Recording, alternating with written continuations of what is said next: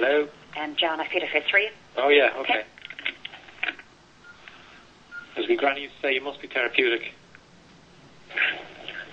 What does that mean? Can I work the computer, is it? Therapeutic. Therapeutic. I was just ringing you. Yeah, no, I'm ambidextrous as well. It means I can walk on land and water. You can drink beer out of both hands. What's going on? Ah, jeez. Tell me the big stuff. Fun and games, yeah. We're down to the regulator. I tell you, we went down to the regulator yesterday. Yesterday was fine, yeah. I got yesterday, yeah. And we basically, I tell you, we went down in the evening.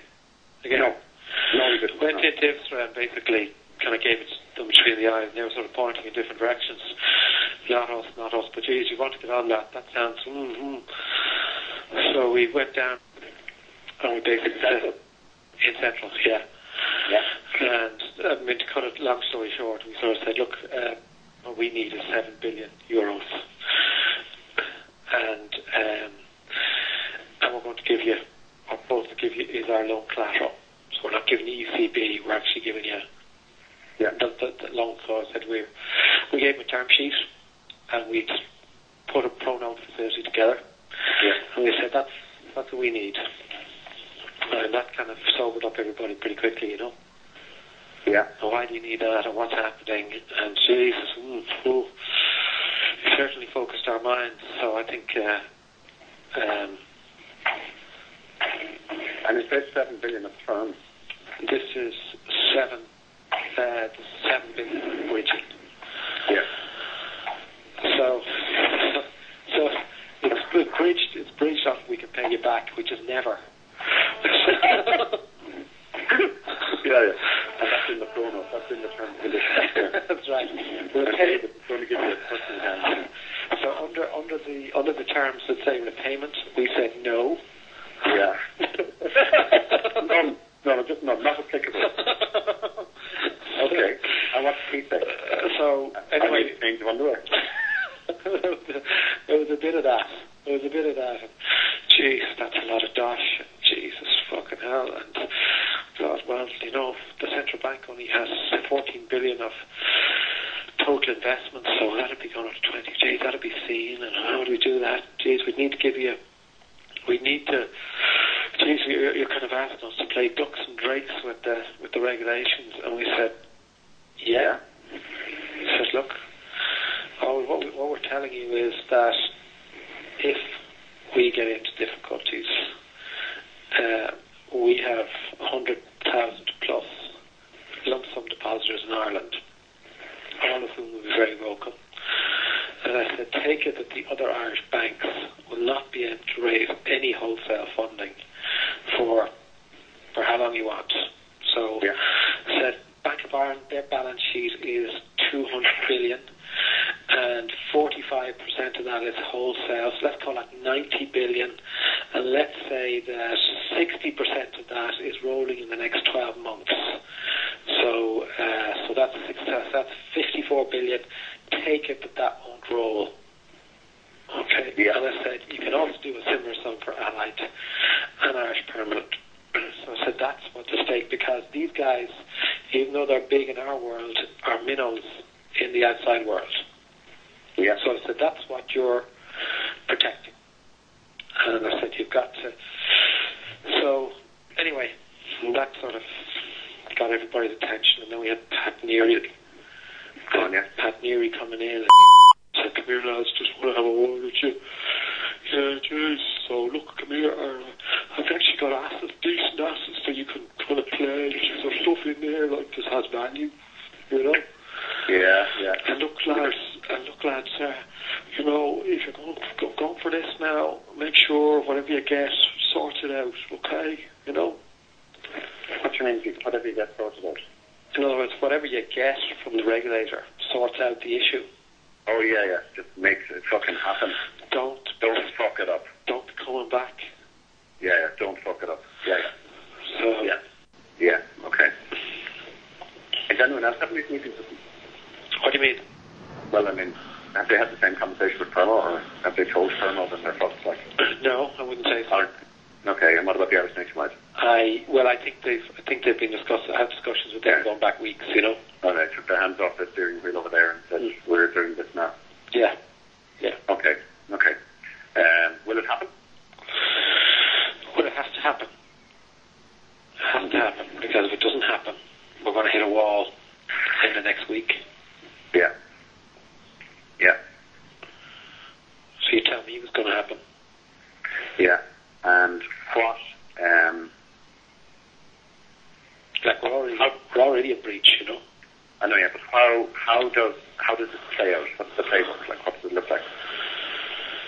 Well, I think there's different playbooks. I think one playbook is that they decide they were willing to put their hands in their pockets and support the financial sector, or at least support the weaker elements of the financial sector. Yeah.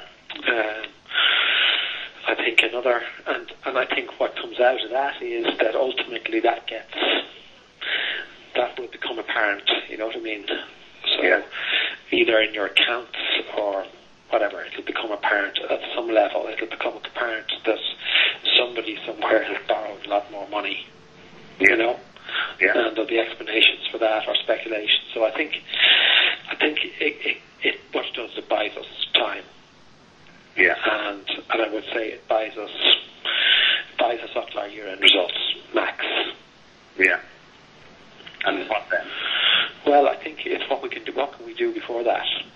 You know, so can we do a deal before that? Yeah. Would it not be easier for them to stuff us into Allied? Well, I think how this works, I think their playbook is stabilise it and then try and sort it out. And I think sort it out means sooner rather than later.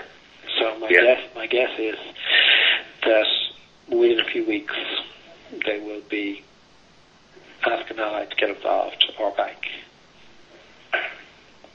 Yeah. But do they have the capacity to get involved? I don't think so. That's the problem. I don't think so. I don't think they have the financial muscles themselves. They don't have the standing in markets themselves to get involved. But they don't now. You know what I mean? They might have had earlier, but they don't now. Yeah. And the perception of, like, bankers all over the UK press today, Bank of Ireland, you know. Over what? Just, I mean, their interim statements, that's just about everything. I mean, I read 3 or 4 articles about them online today in the UK. Yeah. So I'm hearing, like, fucking, got a text to say that Allies and banks fucking play on. I know, I know. And you know, rumour, you know, I think you were there, the bank and Carmo had done a deal, you know what I mean? The market's just rife at the moment, you know? I think the reality is that there's certainly a lot more happening than nothing at all, you know what I mean? You know what I mean? You could take it that there's in every bank, there's a boardroom discussions on where to next, you know? It's all the courts to one. Right, okay. I know what that is. Okay. Are you going to it? No, wasn't invited. I'm working out here with some tactical retail stuff, what we can do today, tomorrow. So, is that going on at the moment? It is, yeah. Okay. Jesus, I hope he doesn't decide he has to unburden himself. I know. There's a lot at stake here, isn't there? Yeah. How do they make it happen? That's who make it happen. How do they make it happen, you know? Yeah. But we're into a different phase now, you know? Oh, we are, yeah. And how did you arrive at the 7? Just, as John would say, picked it out of my arse, you know? I mean, look, what we did was we basically said, what is the amount that we can securitize over the next 6 months? Yeah.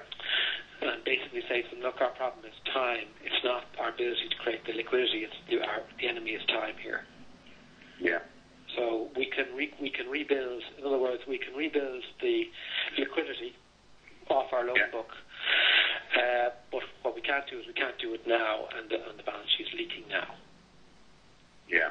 And if the balance sheet stabilizes, then you buy some time. And that number is 7. But the reality is that actually we need strategy here is you pull them in, you get them to write a big check, and they have to support their money, you know. Yeah. They've got skin in the game. Look to keep. They have, and they've invested a lot.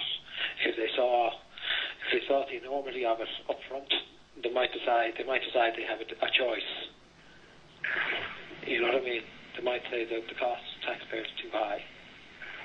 But if it doesn't look too big at the outset, looks big enough to be important, but not too big that it kind of spoils everything, then I think you have a chance. So I think it can creep up.